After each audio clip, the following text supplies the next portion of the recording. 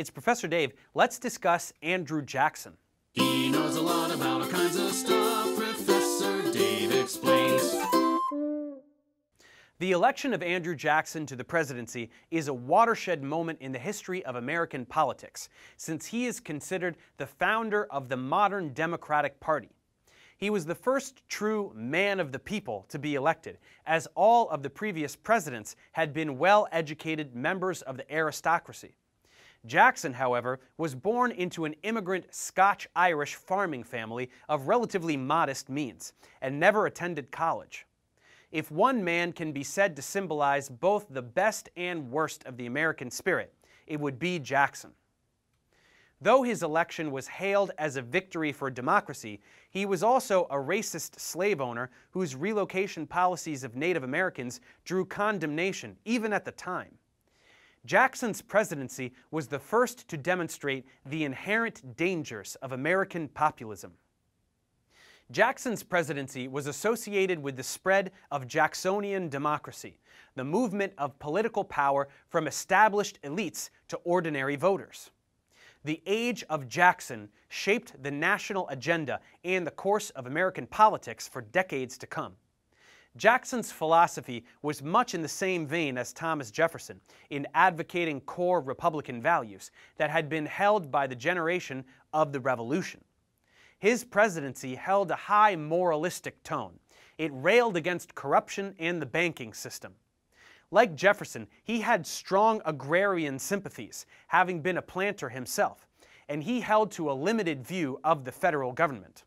But like Jefferson, Jackson moved away from his initially sympathetic views of states' rights as his presidency continued, and in time he would threaten to use force against South Carolina if it pursued nullification over tariffs. During the Revolutionary War, the young Jackson acted as a courier and was nearly starved to death when captured by the British. He became a lawyer and was elected to the House of Representatives and then twice to the U.S. Senate. In 1801, Jackson was appointed colonel in the Tennessee militia, which became his political as well as military base. He gained national fame in the War of 1812 during the Battle of New Orleans, where he won a decisive victory over the superior British forces. His men said he was as tough as Old Hickory wood, and he thusly acquired the nickname Old Hickory. Ordered by President Monroe to lead a campaign against the Seminole and Creek Indians in 1817, Jackson was also ordered to prevent runaway slaves from escaping to Spanish Florida. He captured Pensacola with little more than a few warning shots and deposed the Spanish governor.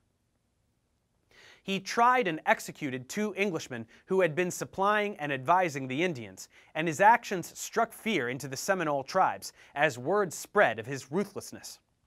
The executions and Jackson's invasion of Spanish territory created an international uproar. Many in the Monroe administration called for Jackson to be censured. However, Secretary of State John Quincy Adams, a believer in manifest destiny, defended Jackson. Critics alleged that he exceeded his orders, but Jackson claimed he was charged with ending the conflict and that the best way to do it was to seize Florida from Spain once and for all. When the Spanish minister demanded a suitable punishment for Jackson, Adams used Jackson's conquest and Spain's own weakness to get Spain to cede Florida to the United States, with Jackson named as military governor. In 1822, the Tennessee legislature nominated Jackson for president for the 1824 election. To improve his credentials, Jackson ran for and captured one of Tennessee's Senate seats in 1823. He had previously served as the state senator in 1797, but resigned after less than a year. The 1824 presidential contest saw Jackson face off against Secretary of State John Quincy Adams, Treasury Secretary William Crawford, and House Speaker Henry Clay. Jackson received the largest share of the popular vote, but not a majority. He also captured more electoral votes than any other candidate, but again lacked a majority. The election was therefore decided by the House of Representatives, which chose Adams, despite the fact that Jackson was the clear victor. Jackson's supporters cried foul when Clay, after throwing his state's support to Adams, was subsequently appointed Secretary of State in the new Adams administration. The Massachusetts-born Adams had been a Federalist, but after that party collapsed, he became a moderate Democratic Republican, though never fully trusted by many Southerners. Jackson denounced the corrupt bargain, and along with Vice President John C. Calhoun, Martin Van Buren, and Thomas Ritchie, founded the Democratic Party to revive many of the ideals of the old Jeffersonian Democratic-Republican Party and forge a national organization dedicated to the common man of the United States. Jackson and Calhoun easily defeated Adams in 1828. During the election, his opponents referred to him as a jackass, but Jackson enjoyed the insult and used the jackass as his symbol for a while. Years later, cartoonist Thomas Nast revived the symbol, making it the symbol for the entire Democratic Party. Jackson was the first president to invite the public to attend the White House inaugural ball. The massive crowd tracked mud on the floor and on chairs, breaking valuable items just to get a glimpse of Jackson. To get them to leave, White House attendants had to serve punch in huge tubs on the lawn. This event earned Jackson another nickname, King Mob. Jackson saw himself as a reformer and attempted to purge the government of corruption from previous administrations, launching presidential investigations into all executive cabinet offices and departments. He believed in direct election of the president and repeatedly called for the abolition of the Electoral College by constitutional amendment. Sharing Jefferson's distrust of the moneyed elites, he finally succeeded in abolishing the Bank of the United States. Many believed this was responsible for the Panic of 1837 and blamed Jackson for the economic recession that lasted nearly a decade. Jackson's presidency also initiated a policy of Indian removal. Though relations between Europeans and Indians were always complicated, they grew increasingly more so in the years after the American Revolution. By the era of Jackson's administration, the earlier policy of non-intervention had grown untenable. The issue was especially problematic in the South, with its larger Indian population. Jackson became an advocate for a relocation policy to the territories of the Louisiana Purchase, in what is considered by some historians to be the most controversial aspect of his presidency. On May 26, 1830, Congress passed the Indian Removal Act, Jackson's first legislative victory. The act was especially popular in the South, where the discovery of gold on Cherokee land had increased pressure in the region. The state of Georgia became involved in a jurisdictional dispute with the Cherokees, resulting in the 1832 U.S. Supreme Court decision, Worcester v. Georgia, in which Supreme Court Chief Justice John Marshall ruled that Georgia could not impose any laws upon the Cherokee territory. Jackson is credited with the reply, "John Marshall has made his decision, now let him enforce it." But the quote is actually newspaperman Horace Greeley's. As many as 4,000 Cherokees died during their relocation to Oklahoma on the infamous Trail of Tears. Overall, more than 45,000 American Indians were relocated to the West during Jackson's administration. In an effort to purge the government of the corruption of previous administrations, Jackson launched presidential investigations into all executive cabinet offices and departments. After a congressional investigation into the Postal Service revealed egregious mismanagement, Jackson implemented much-needed reforms. During his presidency, those in opposition to Jackson's purging of office holders and expansion of executive power formed the Whig Party and took to calling Jackson King Andrew I. However, Jackson's repeated calls for the abolition of the Electoral College by constitutional amendment went unheeded. Holding to the belief that the college was an impediment to direct democracy, Jackson stressed, "I have heretofore recommended amendments of the federal Constitution, giving the election of president and vice president to the people.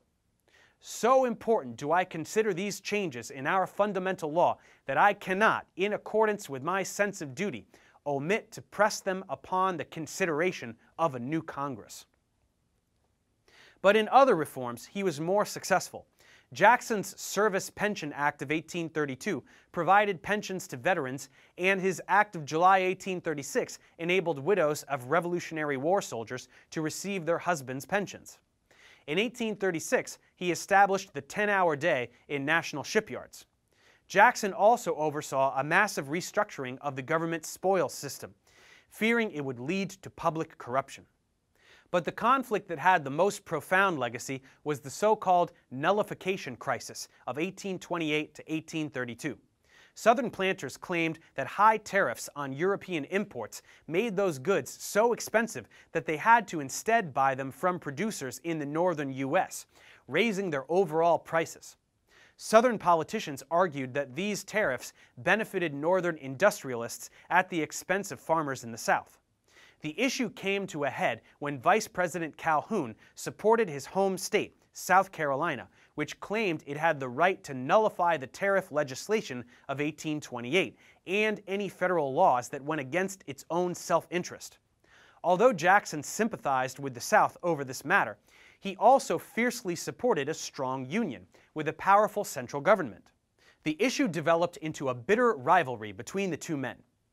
At the Jefferson Day dinner in 1830, one toast was to the Union of the States and the sovereignty of the states, whereupon Jackson rose and addressed his toast to "Our federal union, it must be preserved," a clear challenge to Calhoun. Calhoun clarified his position by responding, "The Union, next to our liberty, the most dear." At the first Democratic National Convention, Calhoun and Jackson broke from each other politically, and Martin Van Buren replaced Calhoun as Jackson's running mate in the 1832 presidential election. On December 28, 1832, with less than 2 months remaining on his term, Calhoun resigned as vice president to become a U.S. Senator for South Carolina. In response to South Carolina's nullification claim, Jackson promised to send troops to the state to enforce the law.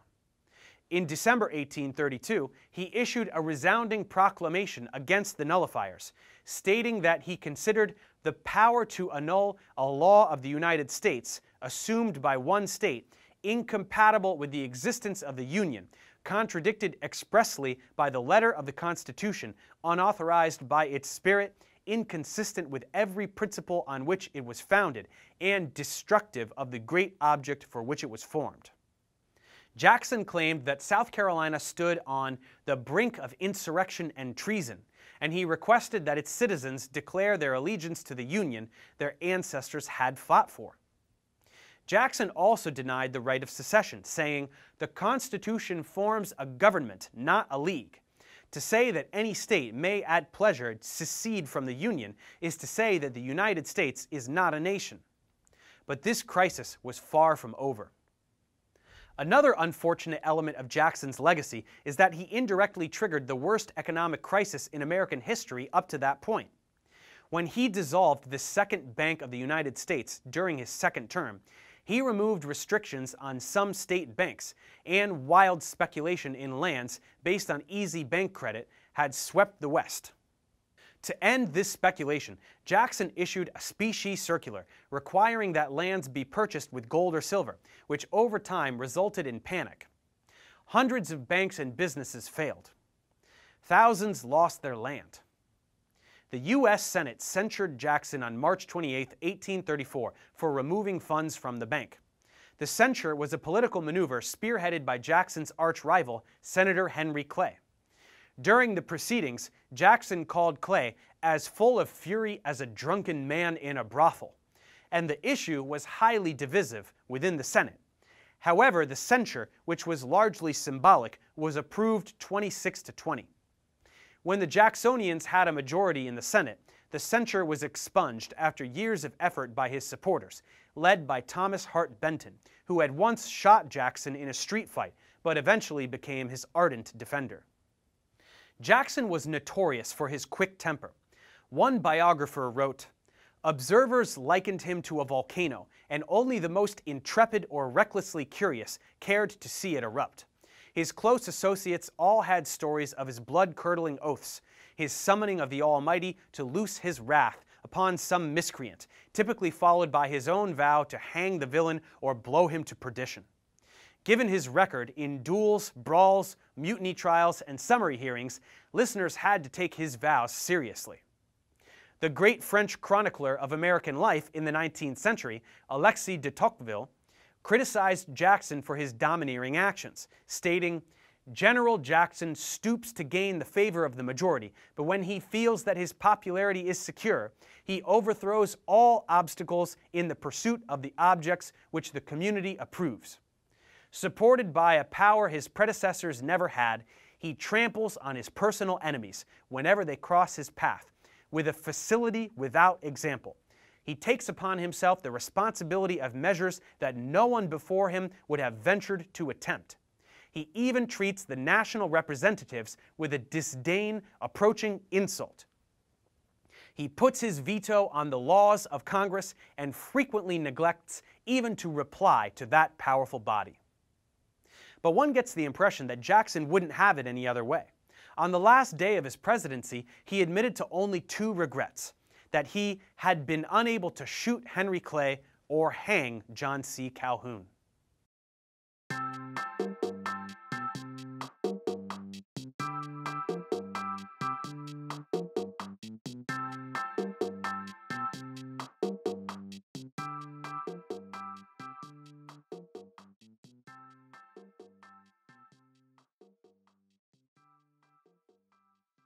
If you enjoyed this clip, check out the channel of my buddy, Mr. Beat.